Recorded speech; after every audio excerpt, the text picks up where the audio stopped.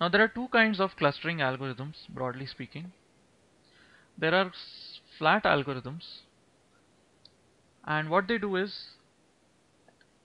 they take your entire document collection and then divide the collection into a fixed number of clusters, k clusters. Okay, so it's a flat clustering in that if you have a set of points, then it'll, and let's say k is equal to 5, then it'll just create 5 clusters. At the end of it, each document will lie in one of these 5 clusters. So there's no notion of hierarchy between these clusters. Okay, so it's a flat clustering. So flat algorithms, one of which we'll see in this particular lecture, it's going to be called as k-means clustering. K-means clustering is one of the popular clustering algorithms that we'll see. We're not going to talk about model-based clustering. So an algorithm like k-means clustering will start off by randomly defining these k clusters. So this k in k-means clustering corresponds to the a priori fixed value for the number of clusters you want to have at the end. So you want to have k clusters at the end. So initially you'll start off by randomly starting with k clusters, and you'll assign different documents to one of these k clusters in a way that I'll describe in a few minutes. But assuming that you start off with this random cluster of size k, of number k, you will then we will then try to shift documents across clusters so that at the end these k clusters will contain documents that are semantically similar.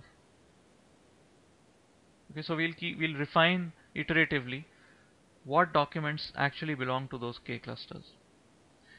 So that's flat algorithm. That's an example of a flat clustering algorithm. Hierarchical algorithms are algorithms where you also have you have the explicit notion of a hierarchy. Okay, so you will cluster your documents into a certain number of clusters, and then you will group together those clusters in turn into larger clusters, and so on, to finally have a hierarchy. Now you can do this bottom up in the way I just described. So bottom up hierarchical clustering is also called as agglomerative clustering. Or you could do this top down. You could decide that I'm going to have 3 super clusters initially, and then once I divide the whole collection into 3 clusters, then I'll look at each of those 3 large clusters and then decide to divide each of them into 3 or 4 more sub clusters. So I could go top down, and at the end we would again have a set of clusters, but then arranged in a hierarchy instead of being flat. Another way to define another way to classify clustering algorithms is hard versus soft clustering. In hard clustering, each document belongs to exactly one cluster. Okay, and that's what we are going to do in this course. We are not going to deal with soft clustering at all. Soft clustering is when a document can belong to more than one cluster. Okay, so there is no single cluster to which a document belongs. We could say that it belongs to this cluster with a probability of 60%, it belongs to that cluster with a probability of 40%.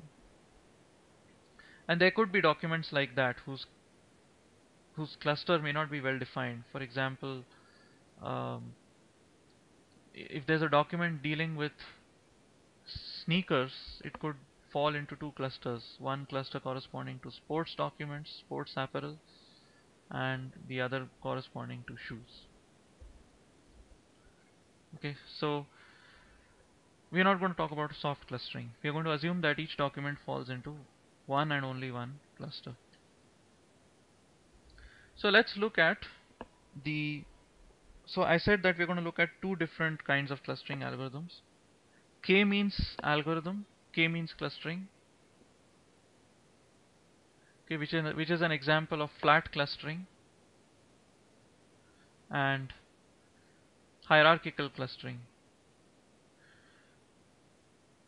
Specifically, a bottom-up hierarchical clustering, which I called as, or which this slide called as agglomerative clustering. Agglomerative clustering. Okay, so these are the two algorithms we're going to see. We'll first look at k-means clustering.